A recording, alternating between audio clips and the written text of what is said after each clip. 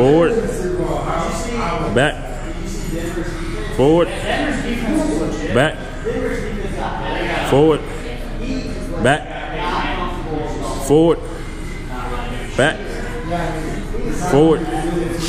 Now switch. Back. One. Forward. Back. Forward. Back. Forward. Back. Forward.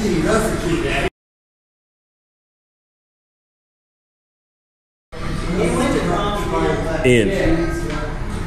Out. In. Out. In. Out. In.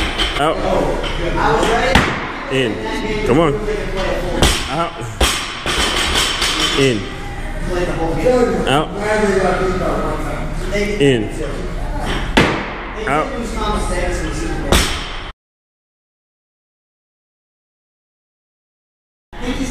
Out. In. Out. In.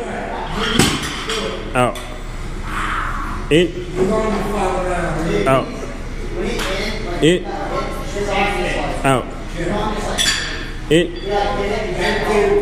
Out. Good. Switch. In. In. Out. In. Out. In. Out. In. Out. Good. This is quadruped thoracic extension plus rotation, times 10 each side. Bennett. This will be in the video. All right, it's good. Time. Now we're going to do quadruped thoracic extension plus rotation with internal rotation.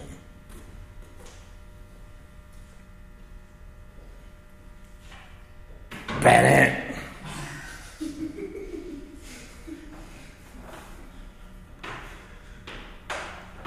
Time, good.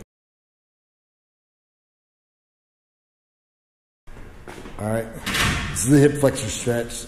Easy's gonna stay vertical with his torso while squeezing the glutes and pushing the hips forward. Reaching up, high.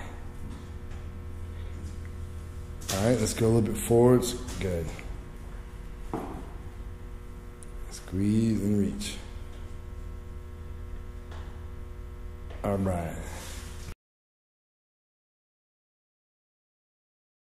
All right, the streamline position, you know, we have about 3 different positions that we go to. Hips on the waist. Notice, now turn to the right. Notice that his ankle, his front ankle is right in front of the knee. All right, turn to the left. We're gonna do turn to the right, turn to the left, 2 to 3 times per position. Now put arms straight out. Turn to the right. This is great for a lot of reasons. Turn to the left. Obviously, you're going to get the mobility, you know, of the turns, opening up the hip. Also, you're going to get spinal rotation. Turn to the right. But you're also going to get a huge stabilization factor with this. Good job. All right, now you can do what I'm about to show you. These are called cradles. It's great to open up the piriformis. You can do them in place like Easy's gonna do, about 10 per side. Notice how he grabs the foot and the ankle. I would grab on the knee too, just to really support. So you don't want the knee to drop too much. You want to pull up the knee and the ankle joint at the same time. Cradles. You can do this in a walk too.